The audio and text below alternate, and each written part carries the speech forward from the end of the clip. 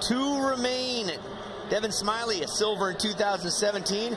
He knows what he has laying ahead of him. He's in the 6th spot with an 82.33. He's going to have to put everything he has into this run, be flawless, perfect execution, and great difficulty of trick. Crank arm grind to manual to manual. Wow, he didn't get that in the first round, so this is awesome to see. Ice pick grind to over across that flat. Such a difficult trick. Here's that manual going up to fakie to a fakie manual, and this time he pulls it. Wow, awesome tricks right here. Like, I can't describe to you guys how difficult what you were seeing right here. I know it's a different ride than Chad Curley, but the technicality of all these tricks that Devon does, all back to back, popping up, getting that full cab in. He is on fire right now. There's that ice pick slap up to tabletop this time around, popping up over the hip. There's the backlash to full cab.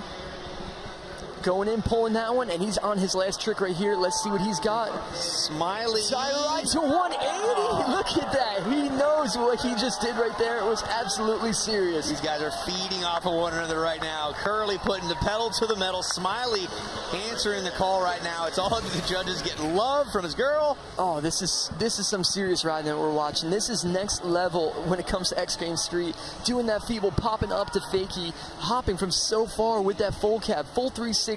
Popping into the landing, pulling this one. I mean, he landed everything on that. It was like a dream run for him. Everything that he wanted to do, and there was such technical tricks to it. Here is the 180 to backwards tire ride, down a rail to 180 out. I never thought I'd be saying that out loud in a competition, which is insane, but these guys are at that level.